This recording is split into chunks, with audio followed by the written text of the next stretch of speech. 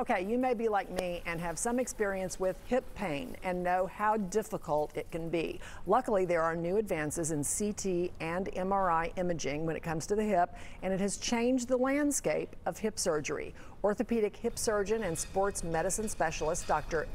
Dold from Star Orthopedics and Sports Medicine is here this morning to explain to you how these minimally invasive hip procedures work. Good morning. This affects a lot of people these days. First of all, tell us a little bit about yourself. Yeah, so my name's Dr. Dold. I'm an orthopedic surgeon based at Star Orthopedics and Sports Medicine up in Frisco, Texas. I did my orthopedic surgery residency training at the University of Toronto, followed by a fellowship at NYU in New York City at Langone Medical Center and the Hospital for Joint Diseases.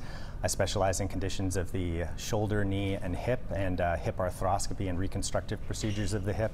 I think we're going to talk maybe a little bit more about that today. You got a pretty good little resume going there. Okay, this is a new surgery table that we are looking at. Can you walk me through what this is and what's different here? Yeah, so this is a hip surgery table by Stryker. It's called a post-free distraction table. So the hip joint is a little bit different than the knee or the shoulder in that it's a tight classic ball and socket joint, and that creates a problem in that in order to address pathology inside the joint, we have to distract the hip to open it up to be able to get inside there. Get it apart. Exactly, yeah, dislocate the joint. So classically, how this has been accomplished is by using a post like this between the patient's legs, and as barbaric as this sounds, the patient's placed into a table like this, and their legs are just basically pulled up against that post, which allows us to distract the hip to get inside.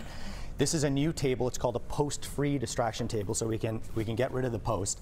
As you might understand, pulling a patient's leg up against the post is associated with a number of important consequences or risks to the patient, such as nerve injury or palsy in the nerves running between their leg. Interesting. And this post-free distraction table allows us to get the same amount of distraction through the patient's hip joint, allows us to access the joint exactly as we would by using the post, but mitigates these complications and risk profile. So it's a much safer alternative for the patient. We're doing this for all of our hip arthroscopies these days, and anecdotally, the patients prefer this. It's a much quicker recovery after surgery, and also they avoid these negative risks of having this post between their legs. Okay, and there have also been advances in hip imaging. Can you explain how that helps you in surgery? Yeah, so this is something we've been doing for about the last year now. This is a patient-specific protocol. It's generated through either a CT scan or maybe in the future an MRI of the patient's hip. This is being done in conjunction with Blue Star Imaging up in Frisco, Texas. Anyone who might be indicated for advanced imaging of the hip, we generate this report. This is called a hip map report.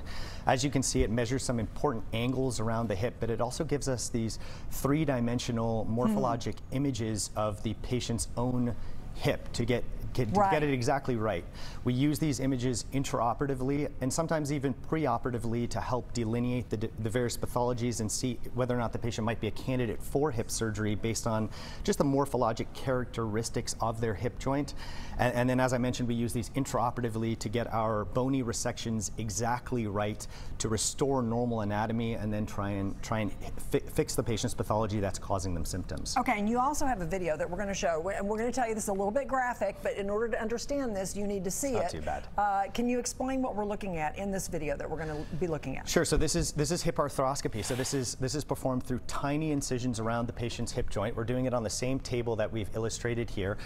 This patient underwent imaging, and it showed that they have a pretty large bone spur around their acetabular rim. So we're using a 4mm burr here, and we're just resecting this extra bone. This is called a pincer lesion around the patient's acetabular rim. And once we've restored normal architecture or anatomy around the hip joint, we're going to arthroscopically repair the patient's labrum. Again, this is done on a post-free table. It's done arthroscopically through tiny incisions, and it's very good for treating intra-articular pathologies like the one you're seeing here. Okay, I want to ask you real quickly something a lot of people are hearing about these days, and that's stem cells to treat hip injuries, osteoarthritis, etc. Any quick advice on that? Yeah, so I mean, a lot of these stem cell or regenerative medicine clinics are popping up all over the place. Unfortunately, some of the products that they're promoting for these clinics are not in fact stem cell products. They're these amniotic derived products or umbilical tissue, which not only don't they contain stem cells, but they might not even contain a viable cell.